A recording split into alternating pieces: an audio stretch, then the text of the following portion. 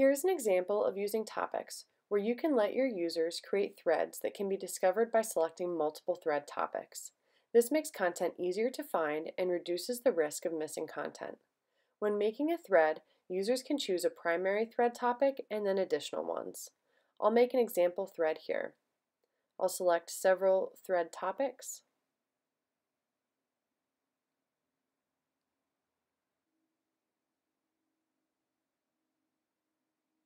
I'll enter my content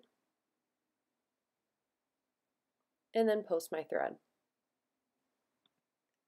Then when users select any of the thread topics that were chosen, the thread will appear so they can find it in multiple places.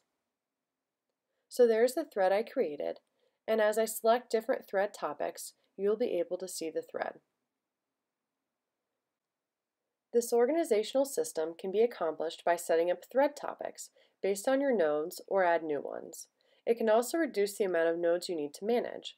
For example, instead of having a node for each separate men's and women's sport and each separate country, you just need one thread topic per country, sport, and gender.